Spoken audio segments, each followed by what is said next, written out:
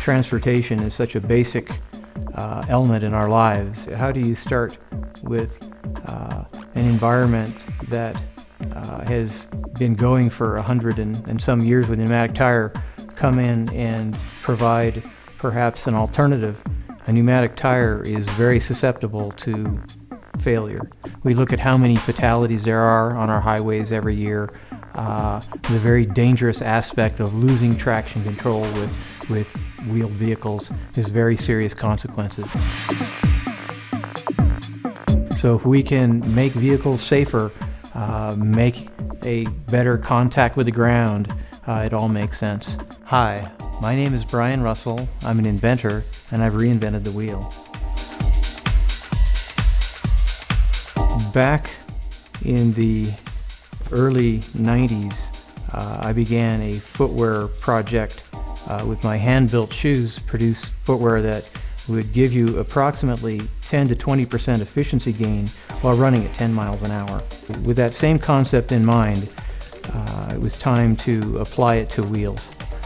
Our first patent was issued in 2004, and from there we have had another one issued, and we have one more that's been filed. We also have applied internationally for these patents. We have a pending Japanese patent and a pending Chinese patent.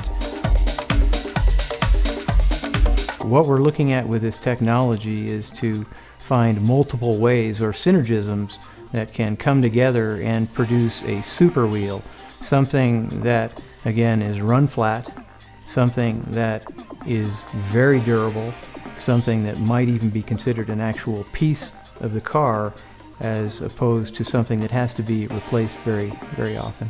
One of the things that seemed to make the most sense was to find a way to suspend a wheel within the inner diameter of a steel hoop. By doing this, it allows us to use a springy steel hoop to meet the ground.